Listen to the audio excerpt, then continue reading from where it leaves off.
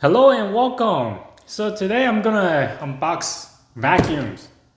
Well, just kidding. Well, those are toys. So more recently we've been doing a lot of vacuum reviews. Our kid really like them, and he been playing with the big machines. But we figured, you know what? If he likes it so much, then we just give him some toys, the actual vacuum toys that he can play with. So here we have two different Dyson that we can find. A Dyson ball, a toy, and also a cord-free vacuum. Not only they are a toy that's very alike like the actual vacuum, but they also have a suction function. These are all age 3 and up, so just keep that in mind. Well, let me just start with the cordless one. I guess instruction. At the connecting tube. That's so small. Wow, the dustbin actually opens just like the real thing. All right, so this is all the parts. Let's see, the heads are interchangeable.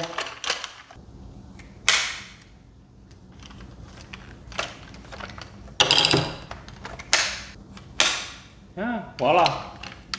Dyson vacuum. But how exactly does it work?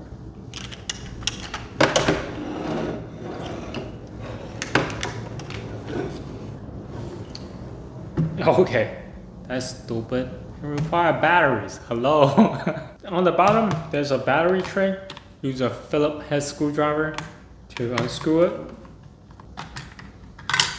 And it required 3 AA batteries.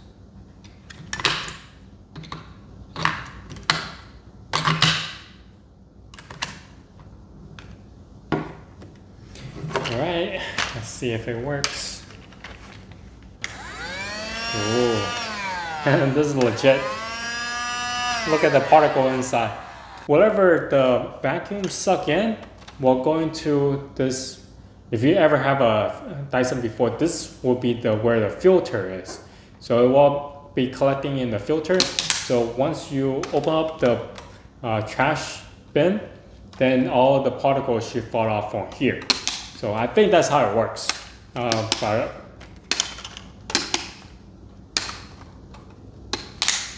Okay, there. All right, so next I'm gonna open up the Dyson ball. All right, so here it is.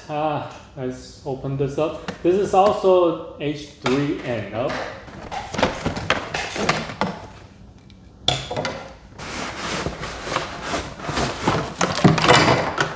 Alright. So this has much less stuff in there than the quarters. Also a instruction, handlebar.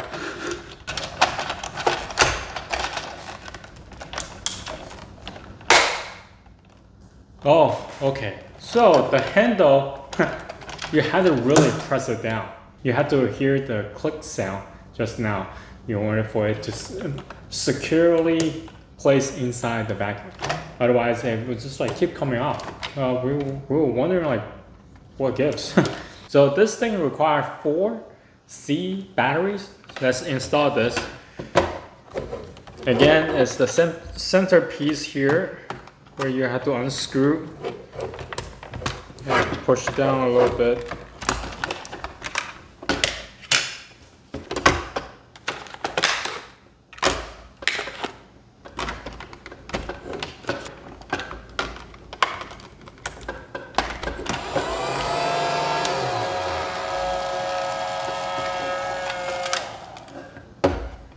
Okay, I didn't realize that thing was on the on button.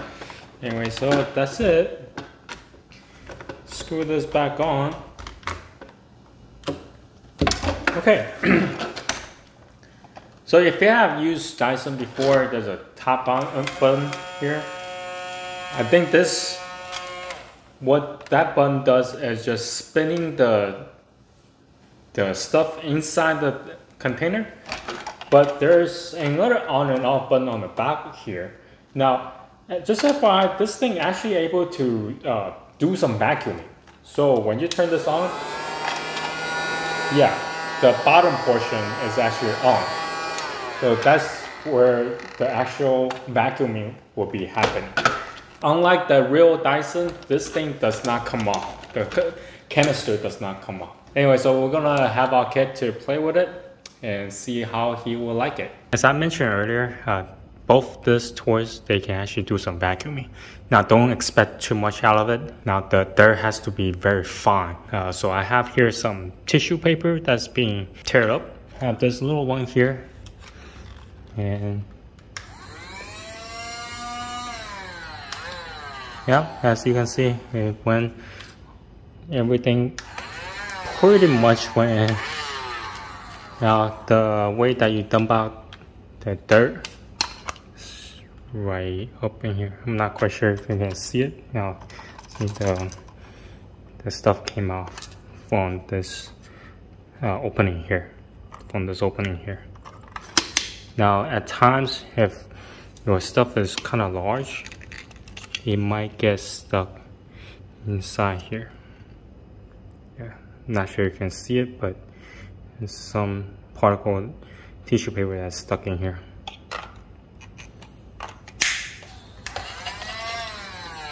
Yeah, well, it works. Alright, let's try out the ball, Dyson ball. So the on-off switches for the vacuuming is on the back.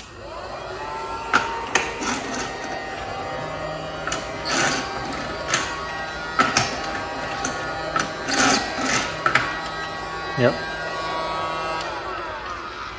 They all got sucked in.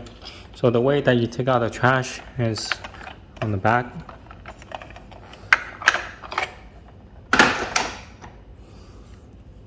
Let's see. All the tissue paper went in here. So this might be a little bit tight, but you need to pull this part out. Yeah, there you go. So yeah, they can vacuum. Alright, so here are some of the side-by-side comparison between the toy and the actual vacuum themselves. As you can see, the ball version, they are very similar. It's just this is miniature version of it. And then I have the handheld one on the side as well. Dyson handheld we have doesn't come with a connecting tube, but I do have other brands of vacuum that has a connecting tube. And as you can see, this is like the miniature version of it as well. So I am really impressed with this toy. And now our kid really loves it. He's been playing with it ever since we got this toy. Now, one thing I want you to keep in mind is if you do decide to use the vacuum function, so I don't know if this applies to every kid, but our kid, he has issue with noise, like motor noise. So whenever the toy vacuum turns on, he gets scared. So we don't typically have the battery inside in case he accidentally turn it on. But he loves this toys. He's been playing with it and he's been messing around with it and pretending that he's vacuuming. I mean, it is a great tool to kind of get the kid involved with doing chores, because you want to start them out young, right? So yeah, and for the quarters vacuum, he also liked to take it apart, like the connecting tube and the heads, and then put it back on. Yeah, that's something that he enjoyed doing as well. So he spent a lot of time on these toys. Yeah, I think this is money well spent. So anyway, hope you guys like this video. If you have any questions, comment down below. Until next time, bye.